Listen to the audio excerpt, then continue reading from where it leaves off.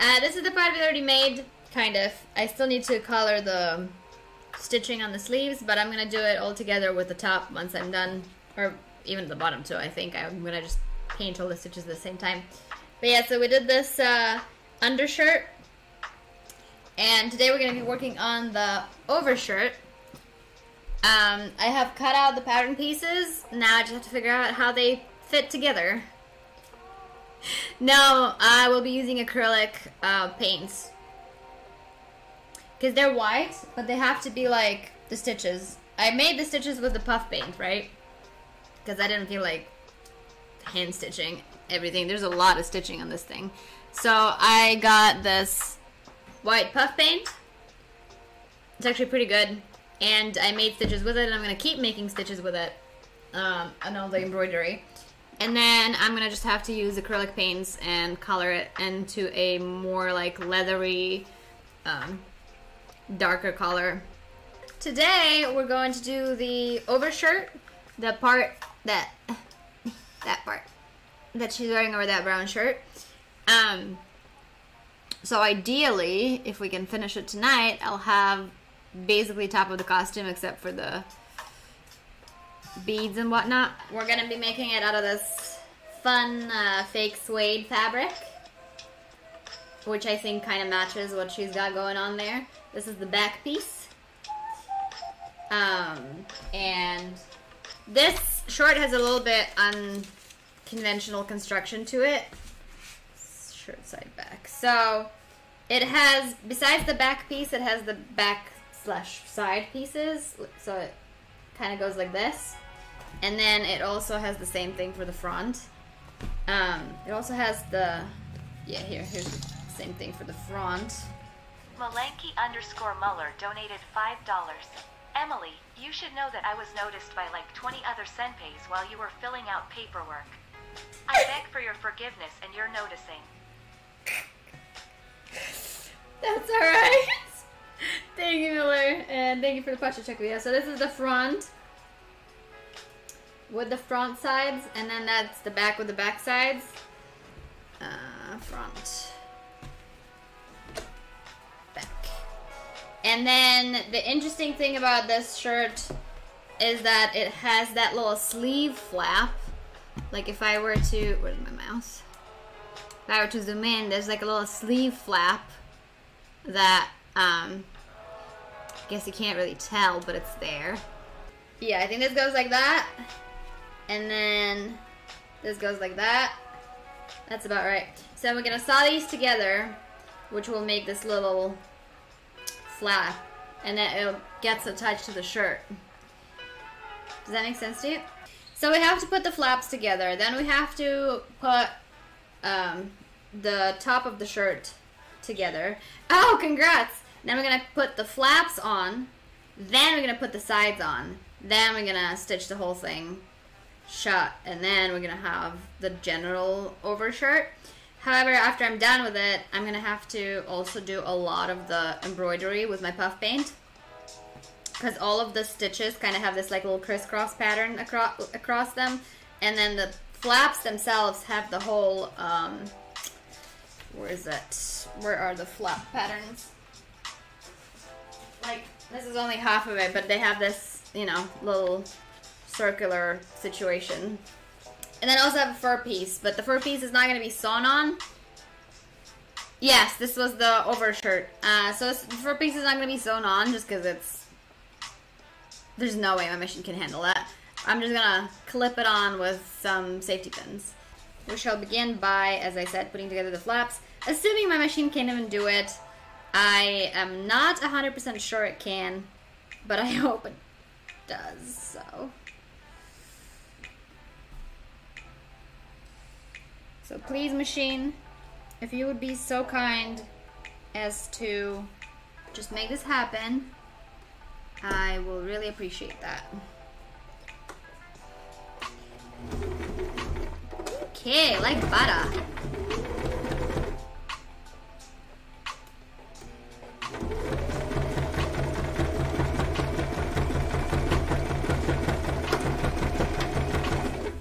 Smooth like butter.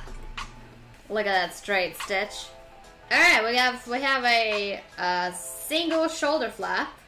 The best part about this is that if the edges are rough or the stitches are not very straight or anything's wrong, it's like, well, what do you expect? This is a post-apocalyptic situation. This was made out of what they had. They did not have sewing machines. They have charging machines and friggin' fire spitting machines, but not sewing machines for some reason. And so here we have the overshirt. Done. JK, there's still plenty of work to do with it. Is it gonna even fit my boobs? I don't know, we'll see. Yeah, it's a nice little new suede bib. Last fashion. Okay, so now we have to put the little shoulder flaps on before we continue on with the sides of the shirt. You see, because they get attached at this stitch.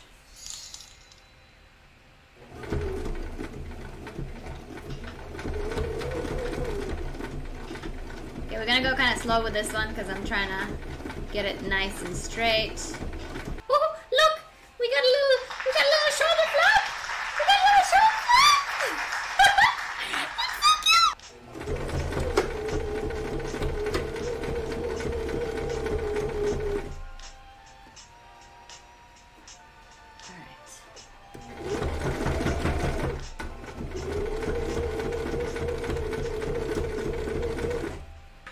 So, now that we have the flaps, I'm gonna keep them like so, and I'm gonna do the back first, actually. Just for the sake of practice and making sure this is correct. Yeah, I think this is correct. And we're going to put the back side part of the shirt on. I'm not entirely sure how am I supposed to do that, but...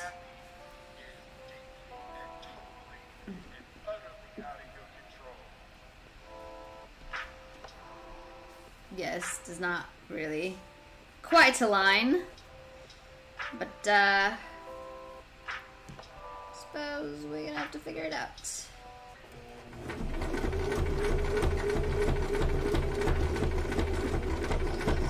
Kinda did it. I'm gonna have to give it a little trim again because it didn't 100% align, but that's okay.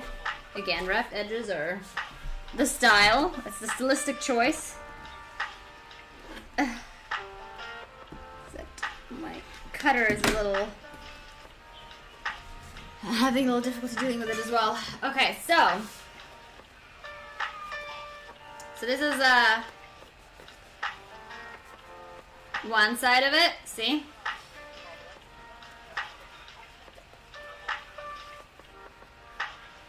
It's kind of looking cute though. No? There's still plenty more work to do before it's done, but we're gonna keep on trudging through, or whatever the word is. It's a little bit confusing just because of the way this shirt is constructed, because it has that shoulder flap, which functionally I don't think really makes any sense, but I don't know, I guess it defends your shoulder, since this is technically armor, right? So I guess this baby little shoulder flap is supposed to protect your shoulder from the nasty machines. Now we're gonna do the same thing on the front. This is the front piece. I don't know why she has that little cut in here, but she does. I mean, I guess it's necessary to get your head in there, otherwise it's pretty small. So yeah, we're gonna do the same thing on the front now, where we will align the front side piece. Something like that. Keep adding girths to this, and I'm mildly concerned because if this breaks in the middle of stitching, it's going to be very sad. Ah, son of a bitch, I cursed it. Yep, That's it. Stream's over.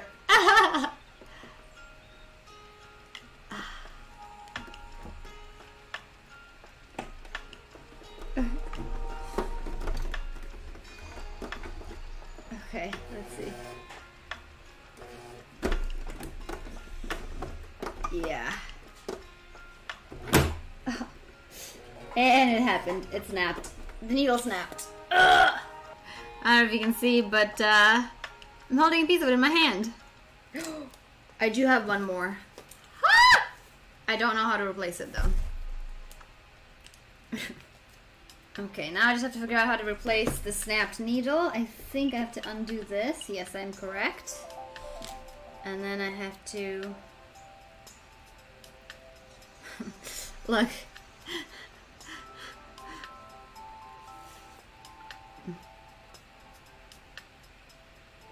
See? The tip snapped off. Alright, we're going to watch a YouTube video because I don't want to put it in incorrectly and make the very last needle snap. That is the way it needs to go. I usually put my point down first and then lift it all the way up, and you have to make sure you get it as high as it will go. So if I needed to, see how it went up a little bit higher when I made sure it went there? Loosen this enough so you can get it to go all the way high. Now here's a little trick on knowing if you actually got it to the highest point, is to use your needle threader and check. If the needle threader I have a needle threader? Then you know you have it high enough. If for any reason I don't have a needle threader. What are you talking about, woman? Okay, this is good. Alright, do you think we're gonna make this time around? Think this needle is gonna last? God, I can't even like get this under the foot, it's so thick. Pretty please, the gods of sewing, be kind and let me just finish this goddamn shirt.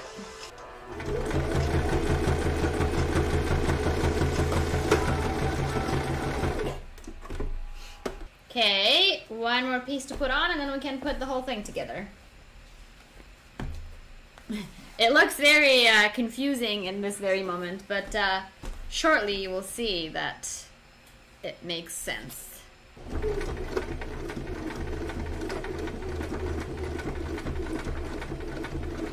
Good enough.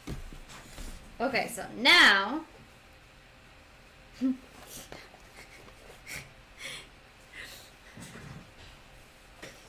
Now this is a whole complicated bib. So, where is what now? I don't think it's gonna fit over my boobs, guys.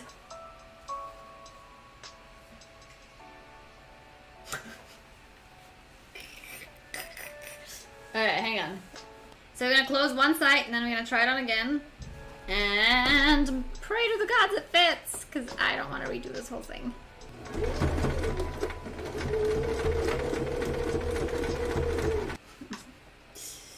Yeah, it most definitely is not going to... Oh, actually, maybe it will. I mean, it might fit, I just might not be able to put it on or take it off. Actually, it kind of... I mean, I do have a shirt under it already. I might be able to fit, so here's what we're gonna do. Oh!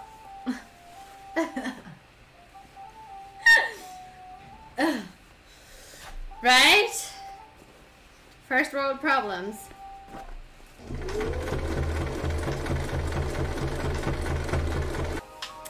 Praise be, it fits! Kind of.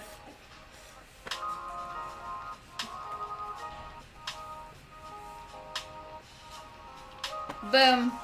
Check it out. Anybody ordered one armor? So, tis the shirt. Shall we put the two shirts together? So, now we're just missing some fake stitching over here and along here and some embroidery on the flaps and then obviously the beads. Obviously all the beads she's wearing kind of help the picture. But yeah, this is where we at. Oh, hang on. If we break it down to one piece at a time, it's not that impossible anymore. Ooh, wow. Don't go anywhere. Fur.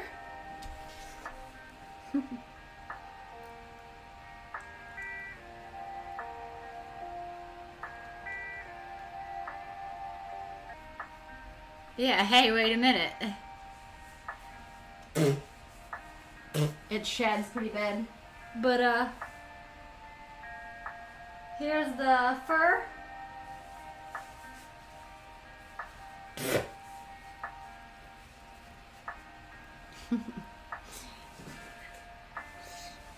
Right? Pretty cool.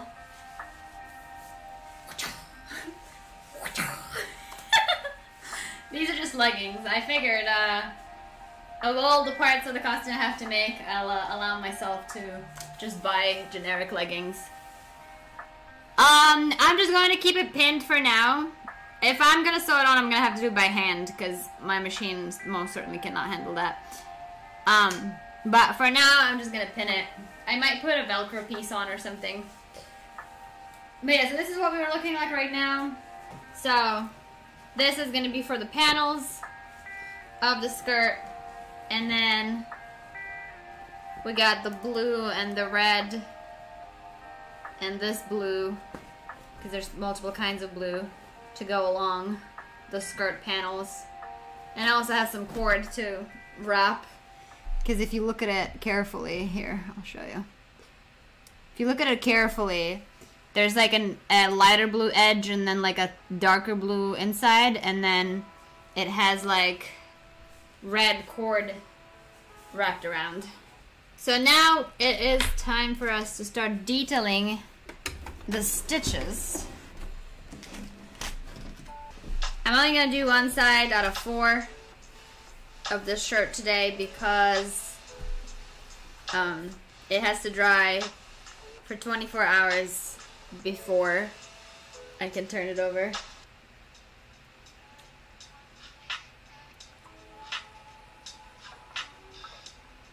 Right now, specifically, I am putting puff paint to imitate the embroidery that she has on her sleeve flaps. Woo! Okay.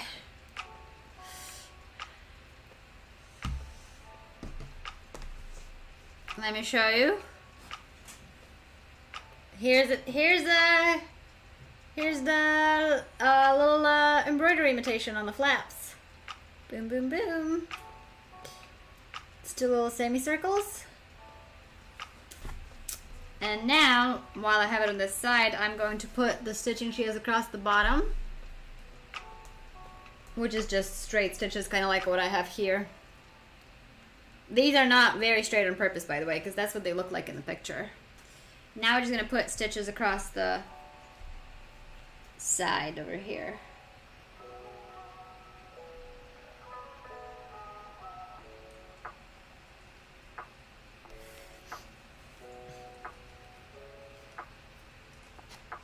And there we have it. It is the first side out of the 4 I'm going to have to do of the embroidery. Here, I'm going to put this on top so it stays that way. There we go. Boom.